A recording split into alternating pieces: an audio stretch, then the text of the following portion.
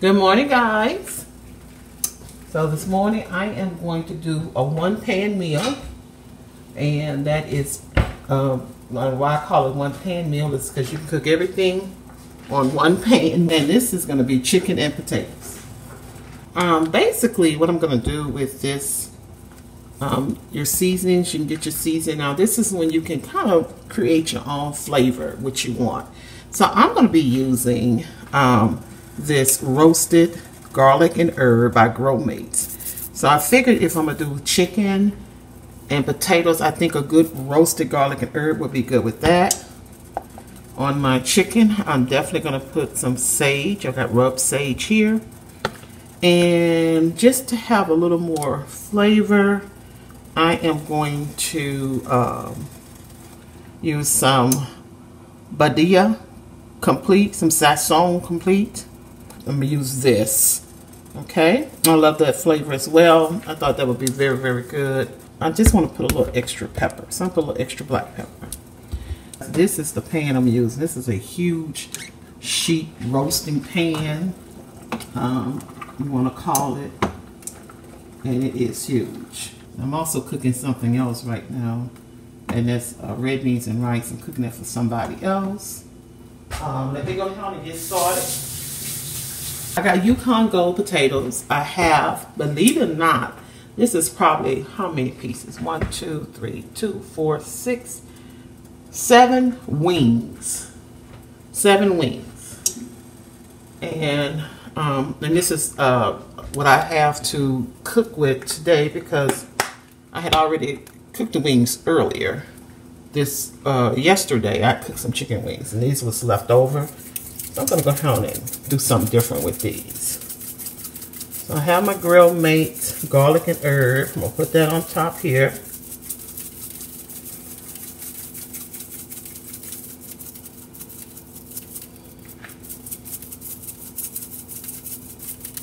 And then make sure you shake it first because sometimes it kind of settles to the bottom. Shake this one as well.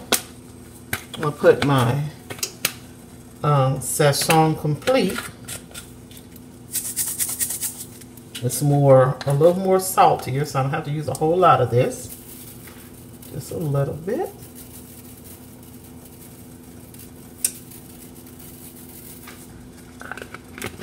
It's going to bring everything up a notch. And you always got to have a little extra black pepper. Now you can always do red pepper, but just something about black pepper and chicken. Okay? We're going to do what I'm creating here is a nice good rub on this chicken. So I'm going to just, before I rub anything, I'm going to turn it over because I need to make sure each piece is thoroughly seasoned. I'm just going to turn that over.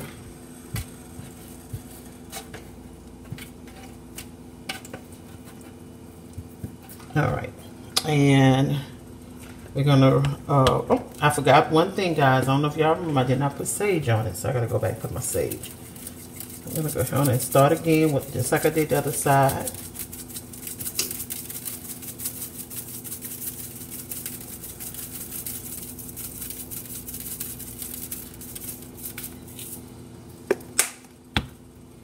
It's time to put my rub sage on it.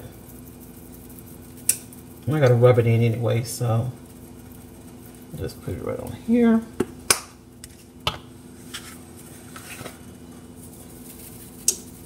This is a real quick way to get a dinner cooked and you don't have to do much.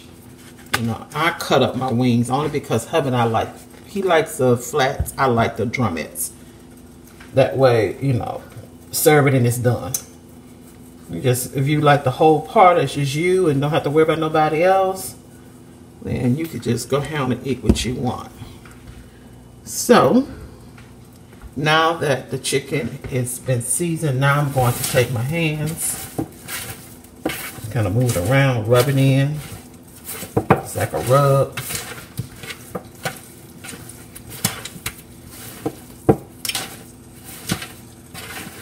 And I'm going to spread it back out.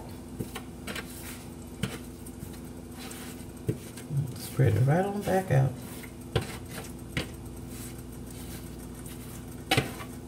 All right. right. Now let's work on our potatoes.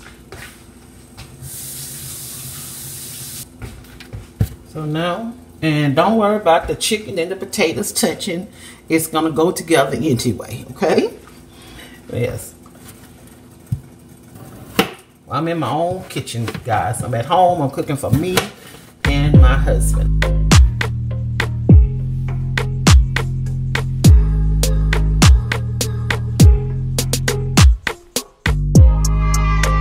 So I got my potatoes cut in like in fingers. But what I'm gonna go back is I'm gonna take them and I'm gonna cut them in half. Each those pieces. Some of them I can do 3 if I want. Just depends on how big the piece is.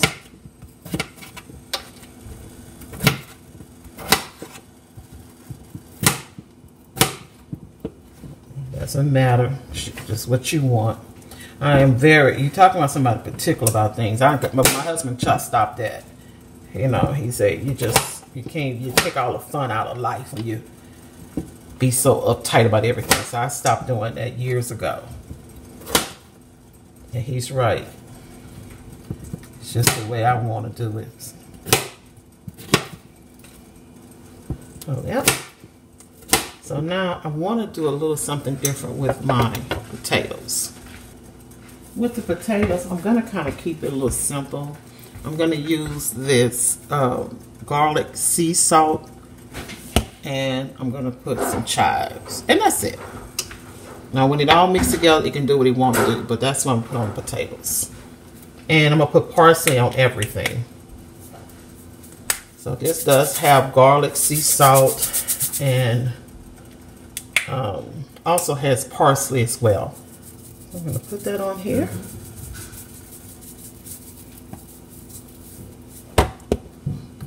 Not going to put a whole lot, just put that on. And some chives on the potatoes.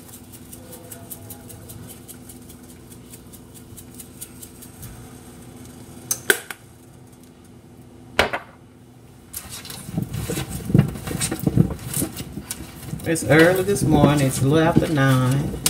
I like to get my dinner out the way. So that's that. And yeah, now we're finna do the combo. Mix it all together. And what I mean by that is I'm gonna throw the potatoes up between the chicken. Because yes, I do want that flavor off the chicken on the potatoes. Plus the fat from the chicken is going to help it get nice and golden brown. And it's going to be mixed up a little bit. Now that I got it all mixed up like that, I am going to put some parsley on top.